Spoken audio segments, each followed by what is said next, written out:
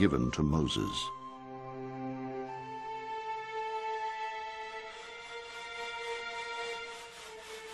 However, archaeologists have failed to find any evidence that an ancient people ever stopped here, or, as the Bible also indicates, spent 40 years wandering about this barren wilderness itself.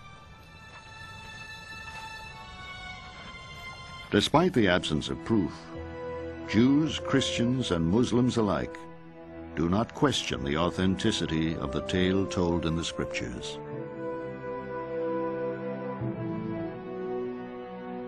If something didn't happen on Sinai to the children of Israel, they would have had to make up a story that it had.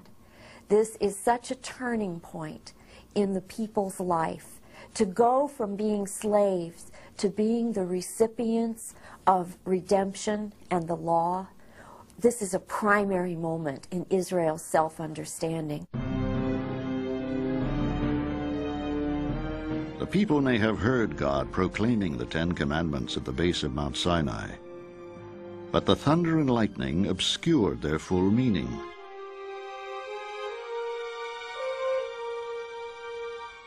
God then orders Moses to the mountaintop to receive the law again, in writing.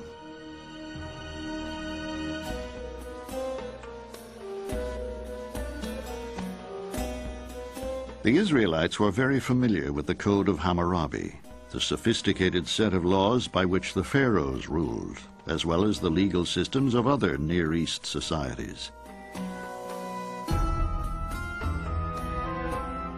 Much of human behavior considered base in the commandments, murder, stealing, adultery, was also forbidden in those cultures.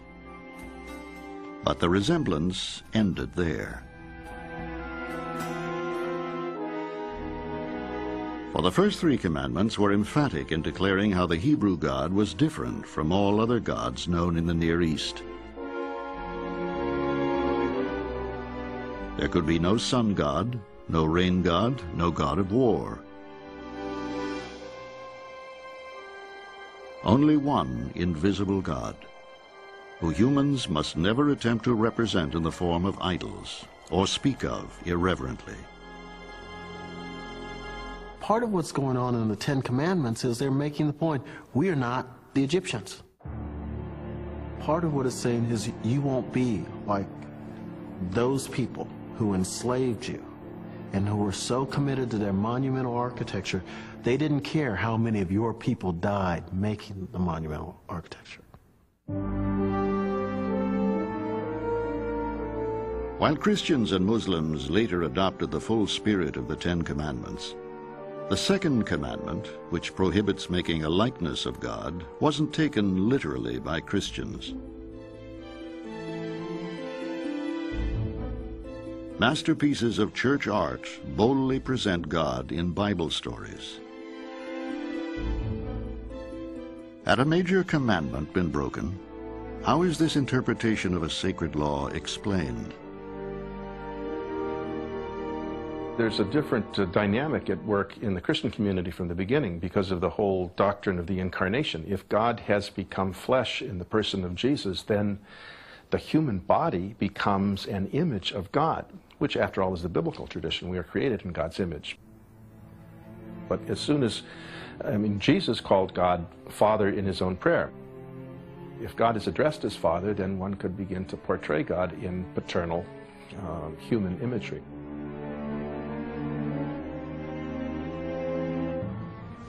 For those of the Jewish faith, however, no likeness of God was or is permitted.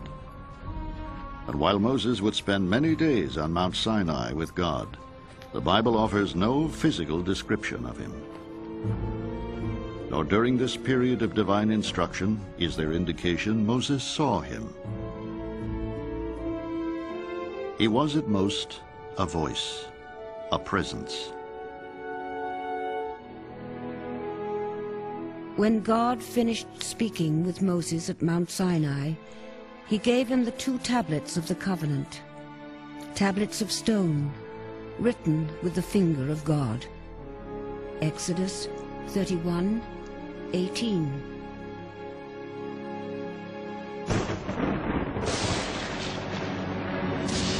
Then, suddenly, God is angered and orders Moses off the mountain.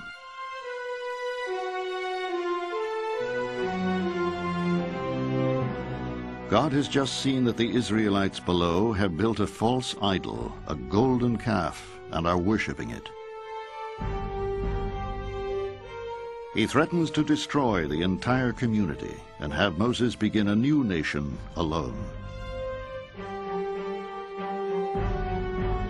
Thus begins an extraordinary sequence of events which continues to provoke theologians and scholars.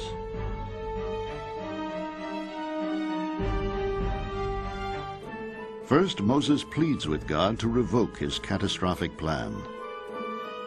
And surprisingly, God accedes to Moses' wish.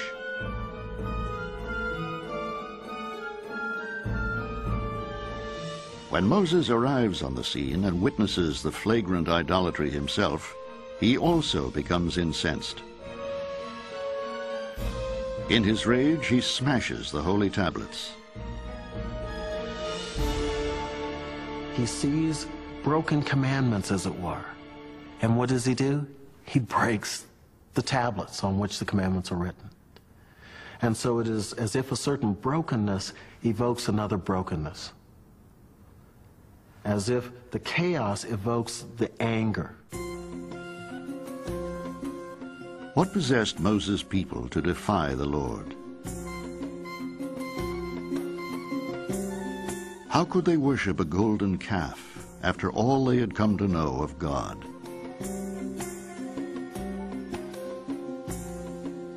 The golden calf was not a substitute for God. It was a substitute for Moses. Because as long as Moses was there as the visible symbol of the God of Israel, they were fine. The great sin was that God was trying to teach the Israelites that the greatest reality is that which you cannot see. And they hadn't learned that lesson yet. But for the sin of idolatry, Moses orders the righteous to take the sword to every brother, friend, or neighbor who defied the second commandment.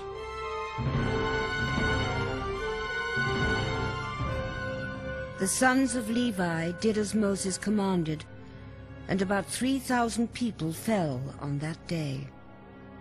Exodus 32:28. The fourth commandment, thou shalt not kill, already given to Moses twice, seems to have been totally disregarded. How could this terrible act be reconciled with the law? For that beginning community, bad religion was seen as contagious. Think of it as a bad infection.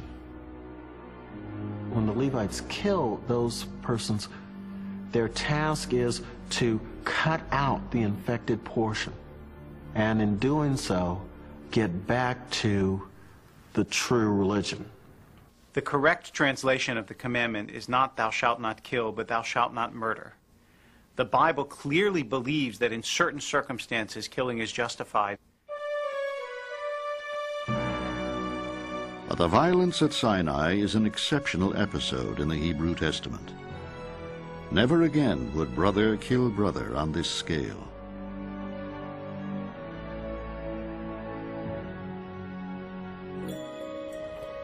Moses makes a second journey to the mount to find that God has forgiven the Israelites for their transgression. He gives Moses a new set of tablets and bids him to lead his people on. His face aglow, Moses returns for the final time from his theophany, the term which describes a mortal's encounter with the divinity. The tablets are to be kept in a special ark beneath the tabernacle. Both will be borne by the Israelites on the danger-filled journey ahead.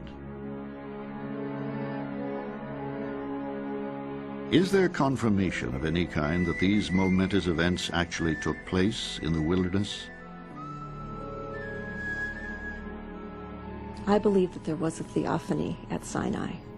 Our evidence for it, however, is only in the Bible.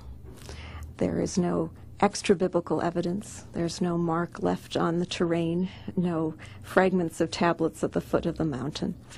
But there's the witness of the Bible, and there's the evidence of the existence of the nation of Israel.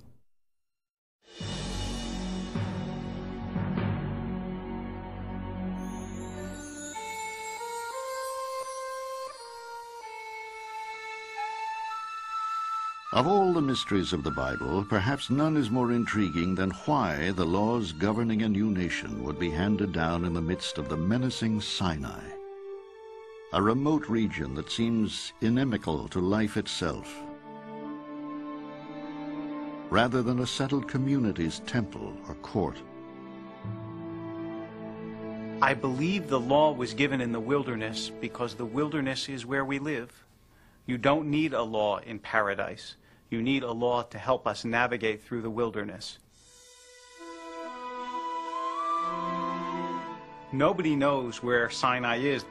Perhaps that was intentional because we're not supposed to worship a mountain. We're supposed to worship what happened there. We don't know the place, but we have the message. While each commandment carried a religious or moral message, many were also considered revolutionary for the ancient time, perhaps none more so than the fourth.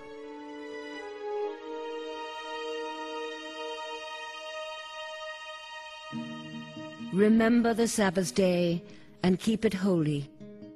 You shall not do any work, you, your son or your daughter, your male or female slave, or the alien resident in your towns. Exodus 20:8.